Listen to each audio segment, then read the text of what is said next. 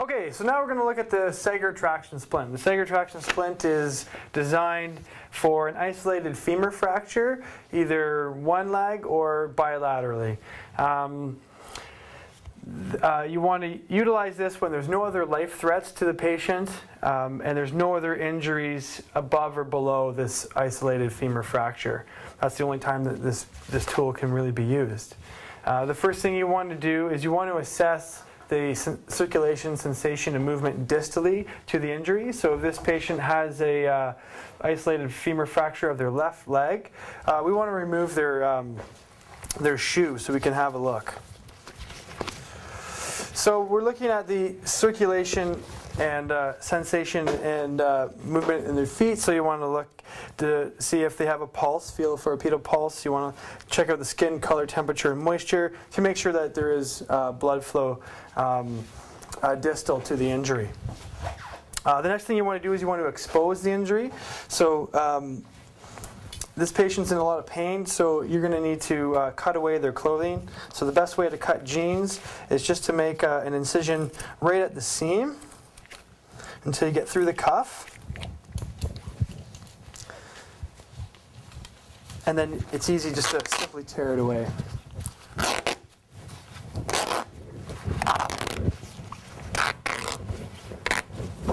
So now we've got our isolated femur fracture exposed.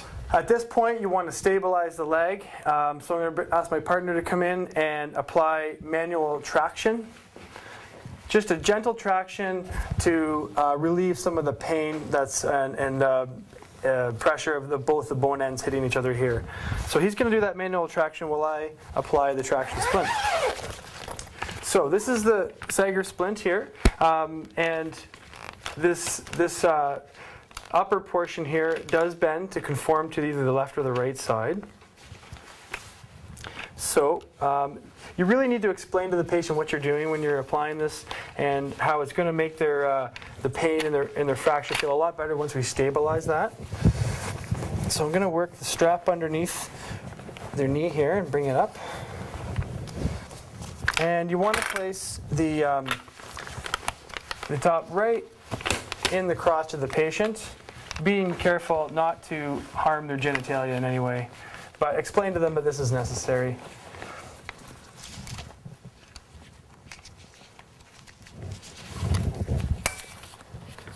Ensure a really nice snug fit there. Okay, and you really want this above the fracture. Right. The next thing you want to do is you want to size your the length of this. So the end should be just about an inch or two longer than the leg of the patient. Time to apply the ankle cuff. There's a left and a right, so just make sure you have the right one. And that's going to go underneath the patient's ankle.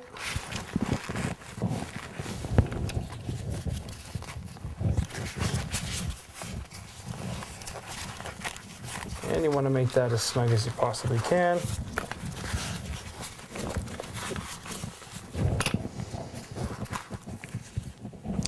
Now it affixes to the Sagar.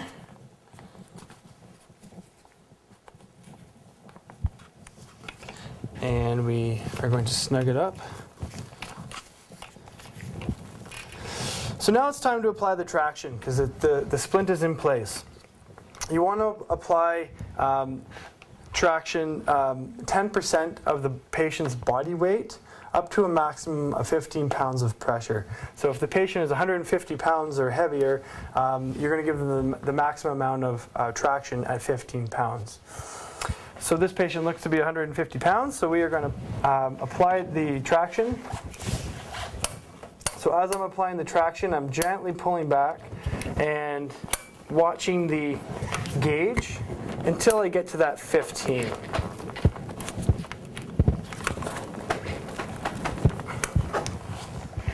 And that's about right. That's about 15 right there. So the traction's in, you can let go, and now the splint is providing that traction onto the leg. Okay, so now it's time to apply the cravats around here. So there's 3 of them. The first one goes around the very top, and it's going to splint both legs together. Splint the bad leg to the good leg. And there's really not a whole lot of trick to it other than just slipping it underneath as gently and as quickly as possible and pulling it through. Maybe shimmying it down to where it needs to be.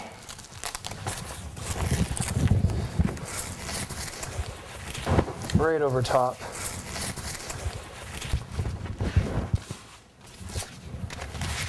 And then below the fracture, somewhere about the knee.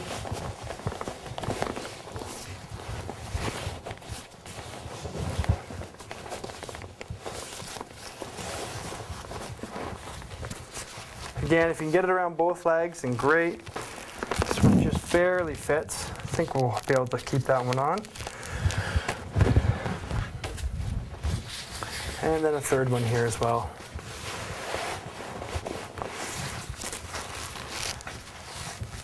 The last thing you want to do is put on a figure 8. So this goes underneath.